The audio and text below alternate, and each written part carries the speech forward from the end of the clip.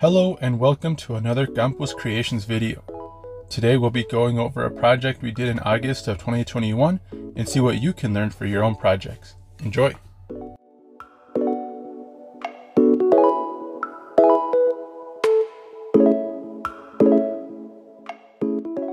This family called us to replace their old retaining wall system. As you can see, the old wooden 4x4s were starting to rot and it was becoming unsafe to walk on the stairs. On top of that, the dirt was no longer conducive to growing a garden, and the landscape rock was filthy and no longer decorative. Let's see how we're able to make this area beautiful and usable.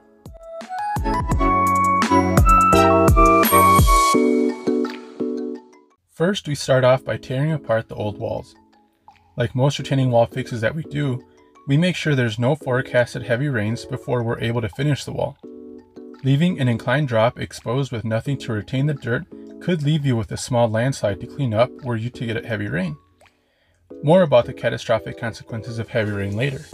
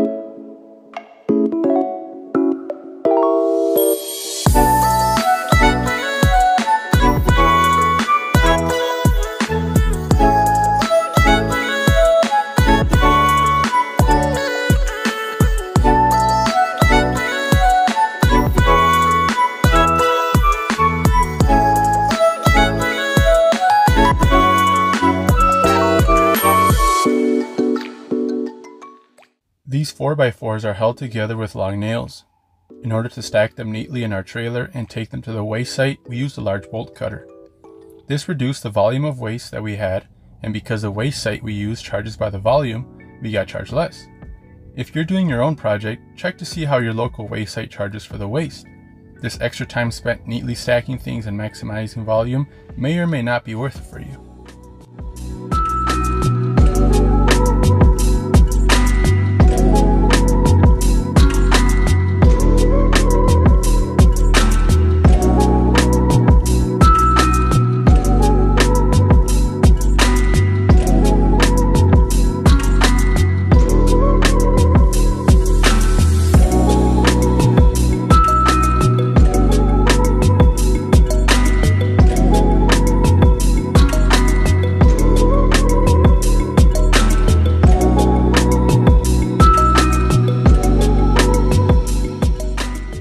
Now we start to dig for the base with a Bobcat E26. Although the old wall left us with a starting point, we still had to get a new level for our base. So we ended up having to dig deeper than where the old wall was placed. The Bobcat E26 mini excavator came in very handy in this project. It was compact enough to fit through all the gates in the yard, as well as light enough to not completely destroy the grass or break any cement.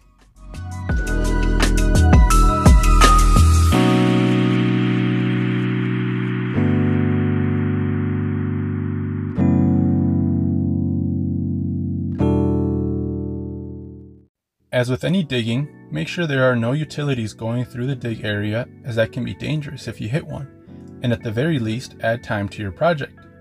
Always call the utility companies to mark the dig areas, and even more so when using heavy machinery to dig. Per usual, we used Class 5 gravel as a base rock. Class 5 is a mixture of rock, sand, and clay that gives you the ability to compact for use on driveways or as a base foundation in patios and retaining walls. When building retaining walls, you could also use a 3/8 inch minus limestone gravel to make moving and setting blocks a little easier. To compact the gravel, you'll want to use a mechanical compactor, as hand compacting is usually not strong enough to thoroughly compact gravel. We use Wacker-Neuson brand compactors, and in this case, the vibratory rammer, also known as the jumping jack. Any mechanical compacting machine will state an amount it can compact, usually in pound force. As a general rule of thumb, 1,000 pound force is equal to 1 inch of compaction. So, to compact 6 inches of gravel, you'll need 6,000 pound force of compaction. Or 2 layers of 3 inches will need 3,000 pound force of compaction in each layer. We needed to build the wall completely vertical on this side of the wall because of the corner of the house seen on the left side of the screen. Since the tail gives 1 inch of step back for every block you stack, we'd get 6 inches of separation from the house by the time we got to the top block. You can see that 1 inch step back in every other part of the wall, but I'll point that out later. To avoid that separation, we had to break the locking tail off the back of the block and glue each piece to achieve a vertical wall look while stacking. Adding drainage is extremely important for the longevity and integrity of a retaining wall. In this instance, because the wall is holding back dirt, a non-draining material, we placed a perforated drain hose along the second level of block, as well as a drain grate that will allow the water to escape from behind the wall so it doesn't add too much pressure or retain much moisture. Later in the video, you'll also see how we used a clean rock to aid with the drainage.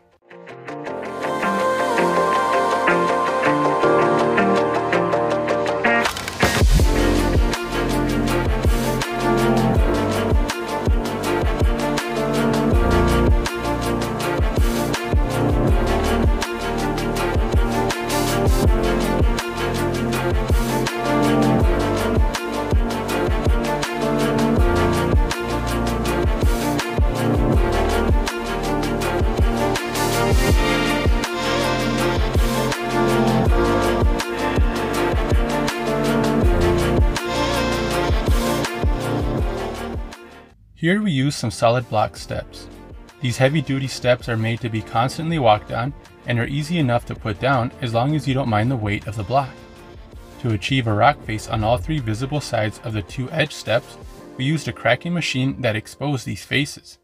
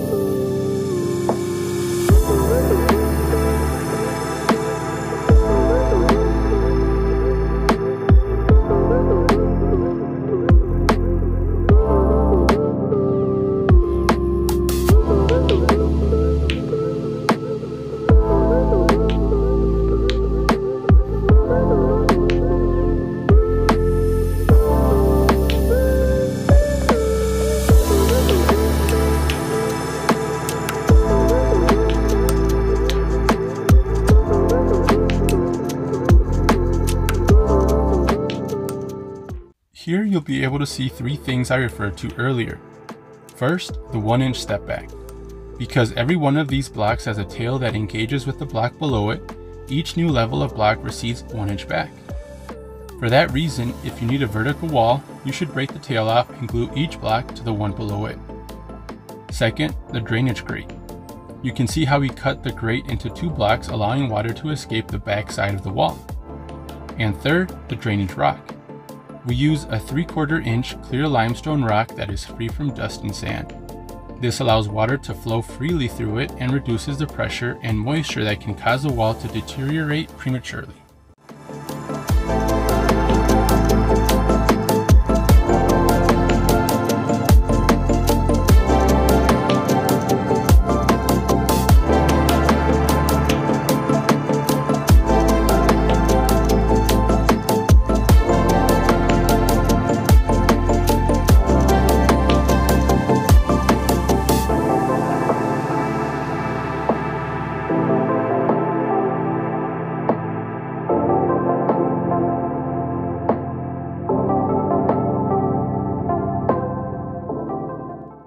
Another great and perhaps better compacting gravel is recycled asphalt. Taken from old roadways and driveways, this asphalt mixture does a great job at compacting and is usually cheaper than Class 5. You can call your local asphalt and concrete recycling plant to see if they sell this to the public.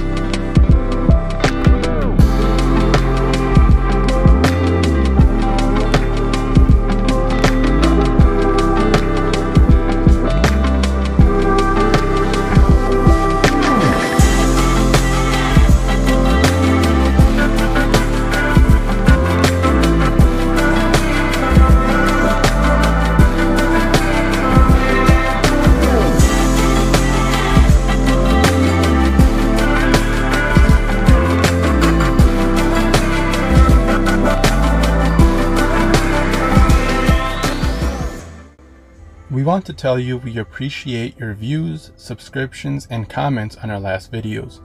It means a lot to us that you guys enjoy our work as much as we do. I also want to address a question we've been asked a lot. Many people have commented and asked about the price of our projects. We've replied with the same answer to all, but I'd like to expand on it a little right now. We don't publish the cost of projects for several reasons. First, we want to protect the client's finances. What kind of projects they have done at their home and the price it costs is a private matter, and they can decide to disclose that if they'd like to. Second, this protects us as we bid for future projects. There are many factors that affect the price of a project. For example, difficulty of terrain, ease of use of machinery, material cost, distance from home base, weather, and many more things go into the final price. So, two projects with the same exact amount of material needed could have different prices if, for example, one site is easily accessible and the other is not.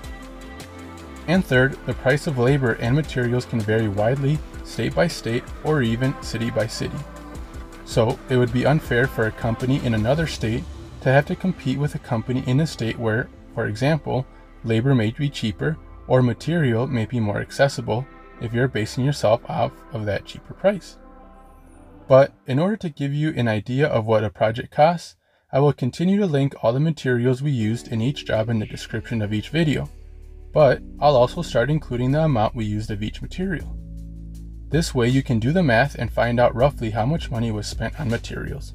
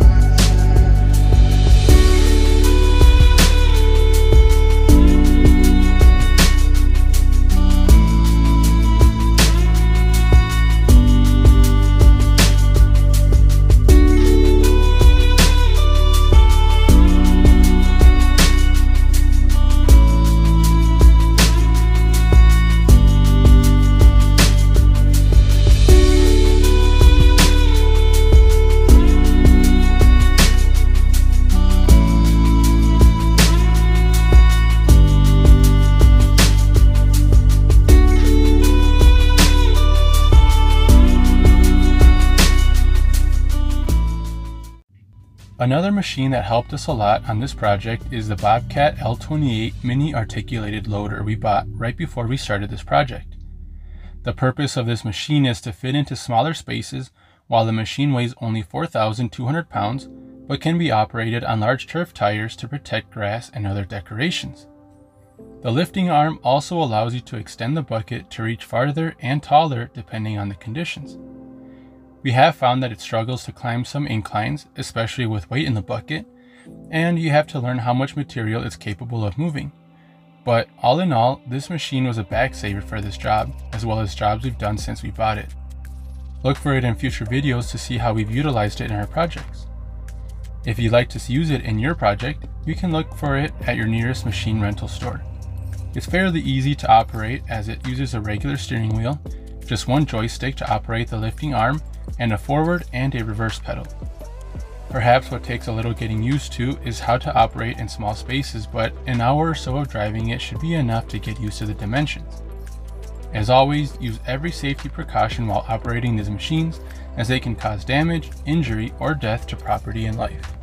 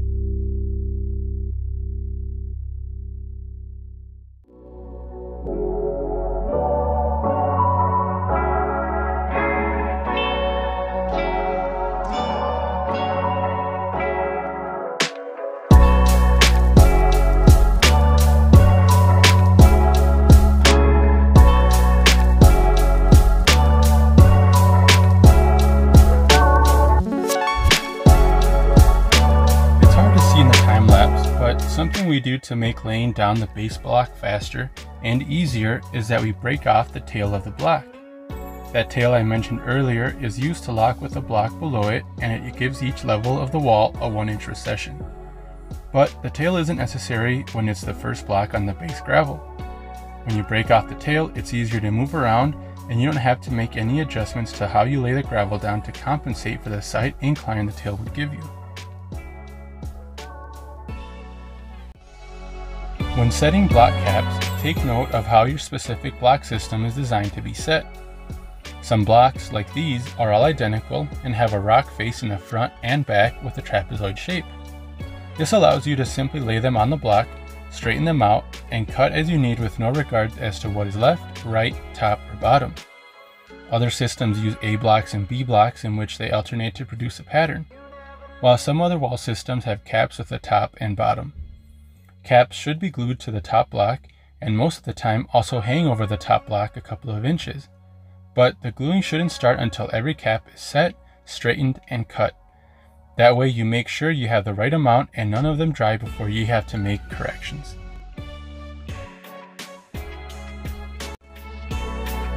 Here we start work on the small walkway to connect the deck to the steps. As you can see, the dirt is soaking wet while we're digging this out, and here is where I tell you about the catastrophic consequences of a heavy rainfall on an unfinished wall. The night before this footage was taken, a huge storm system moved through the city and dropped a lot of rain. From where we were working, we could see a group of landscapers working on a wall at the same time as us, but they built a new retaining wall in front of the still standing old retaining wall.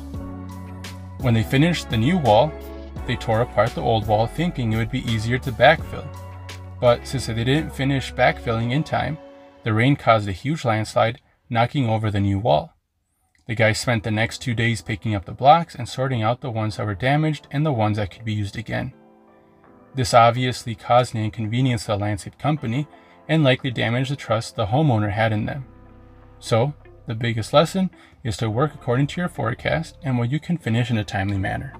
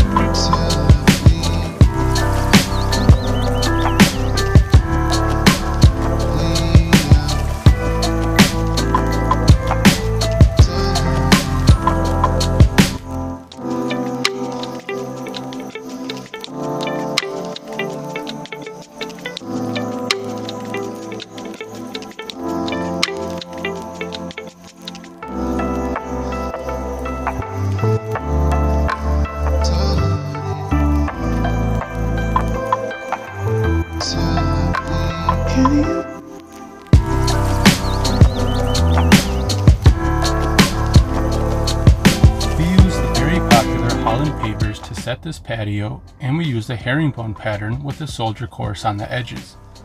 We also put these pavers in the landings between the steps we put down. We measured the dimensions out so there would be as few cuts as possible. In the end, we only had to cut half pavers to fit where they're needed and a small strip of pavers near the concrete patio, and we sealed it with gray polymeric sand and a light sprinkle of water followed with a more thorough spray to help the polymeric sand congeal.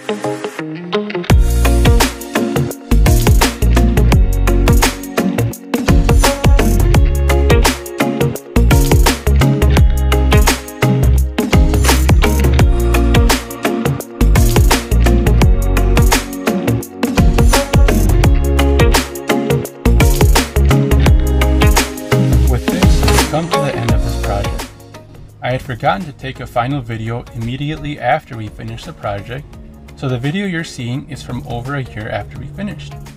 All the plants and decoration were placed there by homeowners. In the end, we used a lot of material, which will all be linked in the description of the video. In all, we used 5 yards of class 5 and recycled asphalt, 5 yards of 3/4 inch clear limestone rock, 460 retaining wall blocks, 120 wall caps, 56 steps, 80 square feet of pavers, a full roll of 4-inch drain tile, 3 drainage grates and connectors, and 4 pieces of snap edge edging. The project took my dad and I 12 days to finish, including some half days. I hope you enjoyed watching this project time-lapse and that you're able to learn valuable information for your own projects. Feel free to like and subscribe, as well as comment any questions you have about the project or any processes. Thank you, and catch you next time.